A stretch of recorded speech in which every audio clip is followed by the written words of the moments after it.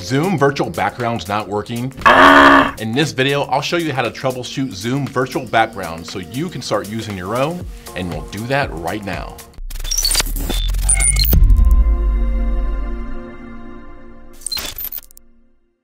Hey, what's up y'all? This is Brian White and welcome back to Video Zeus. On this channel, we make tutorials to help you spend less time making more videos. If that sounds like you, then smash that subscribe button now. I've recently had a few clients who could not get their virtual backgrounds to work properly inside Zoom. So I'm wondering, what is your issue related to Zoom virtual backgrounds? Let me know in the comments below.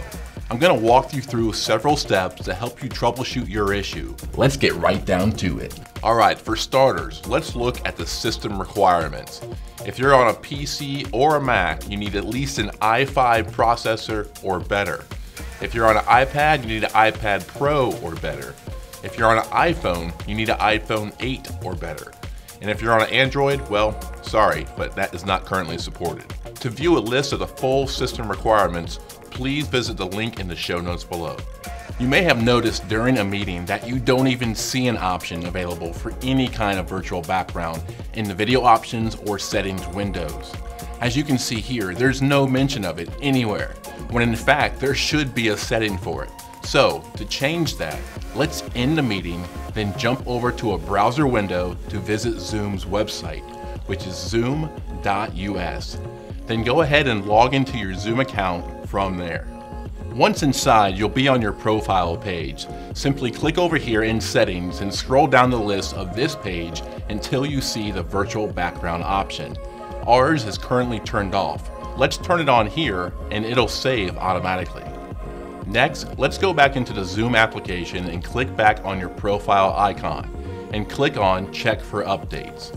Once that is done or installed, click back on your profile icon and go ahead and sign out of your Zoom account. Then let's sign back in.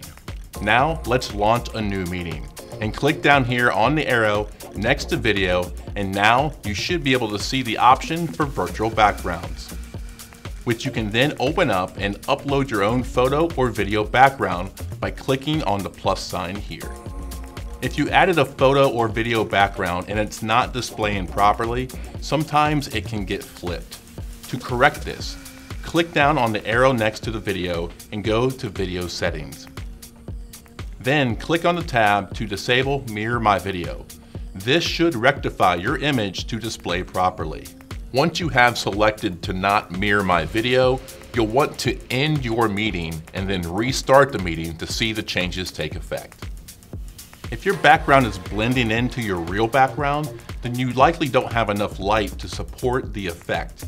Try moving into an area with lots of light. Overhead lights or windows will do. If by chance you're having trouble uploading a video background, first convert your files to a .mp4 before uploading to help ensure success. And if you're unhappy with your virtual background selection out there in the internet world, I offer a gig on Fiverr where I can create you a branded virtual background to integrate into your meetings just like this one. I'll place a link to it below. And if you do decide to stick it out and conquer this issue on your own, you can always reach out to Zoom's support team to further explore your issues.